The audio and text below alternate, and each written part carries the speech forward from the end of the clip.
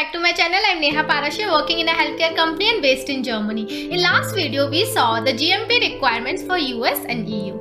In this video, we will be discussing the differences between the Dossier requirement for combination products in US and EU. So let's start with the US first. In US, because we have only one lead center who is involved in the review process for combination products, so that's why the FDA requires a combination product to have a single marketing application that include all the relevant information such as the information on drug, device or biological products, preclinical and clinical data and CMC data. So basically, single ECTD dossier needs to be submitted including all device component information in relevant CTD sections. Information about device part need to be included in the relevant CTD section. For example, development information in the development CTD section, that is P2, stability section, stability information into stability section, that is in P8, and so on. As you can see, I have also provided the guideline from FDA which mentions which information should be included in which part of dossier. So this makes your job easier. Now let's move to EU. Because in EU there are two assessments which are performed. For your device part, you need to first submit the dossier to notify body. This dossier is called technical documentation. And once we have opinion, we need to then include this opinion report in our CTD dossier, which we then submit it to health authorities as a marketing authorization application. I mentioned about a specific example in previous videos that for combination product where the main mode of action is due to drug and device part is used to deliver or administer the drug, in that case you need to take the opinion for notify body if you don't have a CE mark in place already, right? And in such cases you need to show compliance to GSPR. The GSPR is complied in form of a technical documentation along with other relevant information about your device part, and depending on the risk level of your device part, the level of information in this technical documentation will also increase.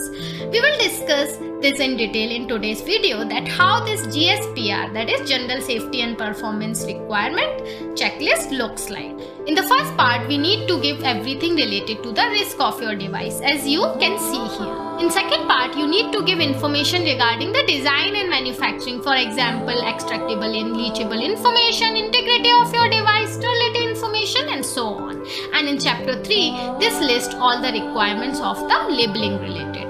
So we need to show that we meet all these relevant requirements which are applicable for our product. The preferred format is that we make the checklist and provide the rationale and related data along with this checklist. We also need to make the detailed risk assessment as part of this technical documentation preparation.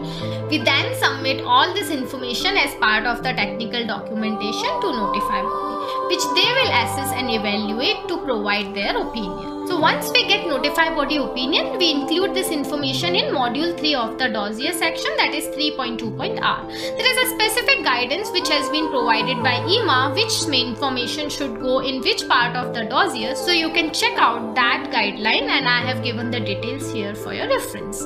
Like US, again the information of device part needs to be included in relevant CTD sections. For example, development in the development section, stability into the stability section, that is P8 section, and so on. So this structure looks somehow similar.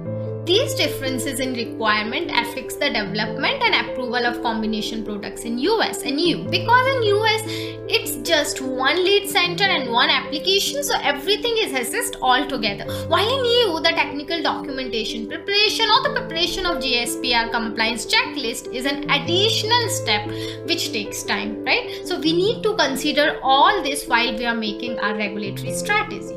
And it can sometimes become bottleneck for us for our MA submission, right? So you need to be well prepared for this additional step so that it doesn't become a bottleneck in your submissions in the EU MA submission. Okay, so this was the difference in the dossier requirements for combination products in US and EU. Thank you for watching this entire series. We'll discuss a new topic in the next upcoming videos. Till then, let's